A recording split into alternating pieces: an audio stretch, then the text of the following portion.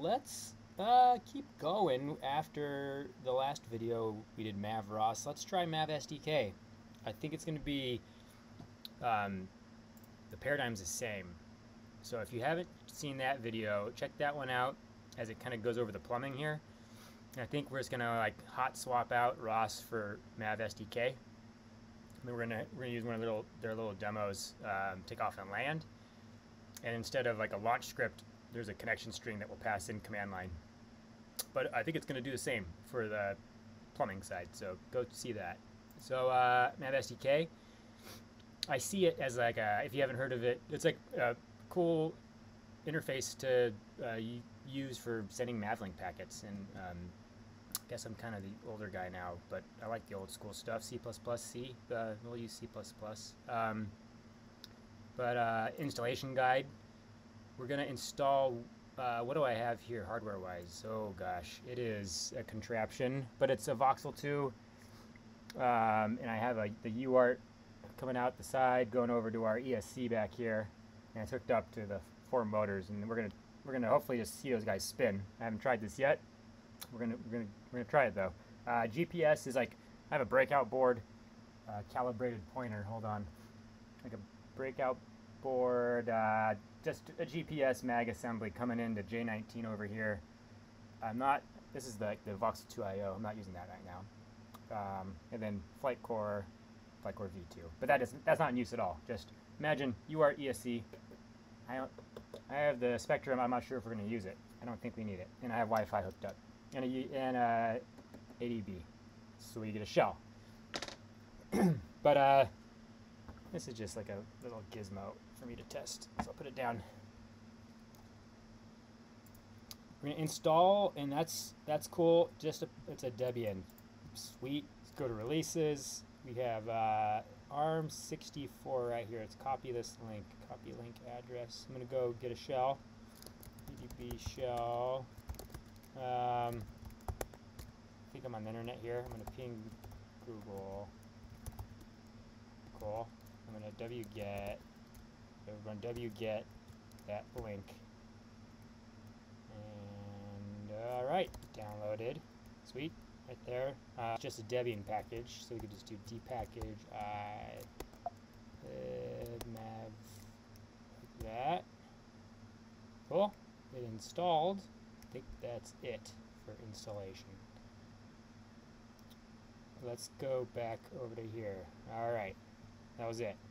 So I think what we could do, we just did the 1.4.6 release. We're gonna now just clone some examples and build it and try it. And I have to admit, this is my second take. The first take I just cloned straight up main, and then that didn't work. So you need to do git clone dash B. I want the v1.4.6 tag. Let's give this a go.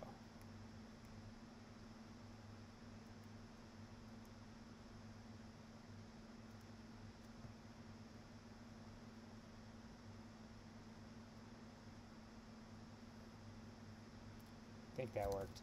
cd MAVSDK. Okay, that looks good. So there's this example.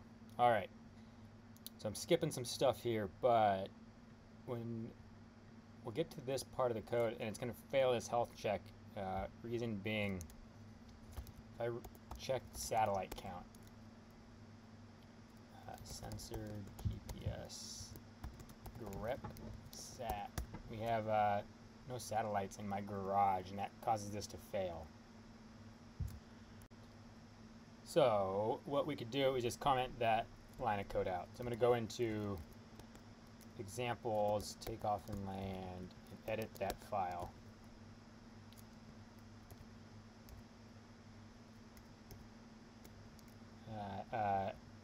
Already edited it, pre-edit before I started this screen recording. Makes it a little faster. So I commented it out. Now, see what we got to do next. We got to build it. I don't know that usage, but I'm going to use it. sets directory up and build, and then we're just going to build it from that directory. Okay, built. That's pretty cool.